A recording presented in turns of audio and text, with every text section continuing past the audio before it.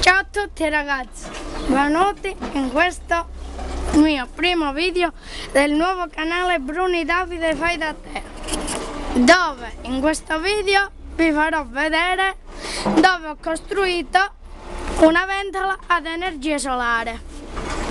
Adesso, come vedete, l'ho testata e gira. Guardate i pannellini solari, ognuno da 4,5 volt, cioè due con un totale di 9 volt. Adesso vi farò vedere come gira.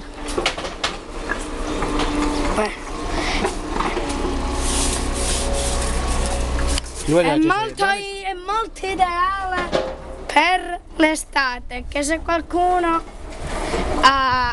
fa caldo, questa la potrete usare per rinfrescarvi un po'. Bene a tutti, l'occorrente che ci servirà sono due pannellini solari da 4,5 volt, un metro di filo circa, una ventola smontata di un giocattolo, un tubo di plastica, così poi un pezzo di tavola, dove poi prendi il pezzo di tavola, ci mettiamo il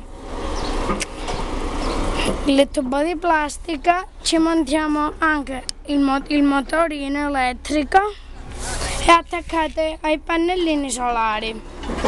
Beh, ciao a tutti, ci vediamo nel prossimo video.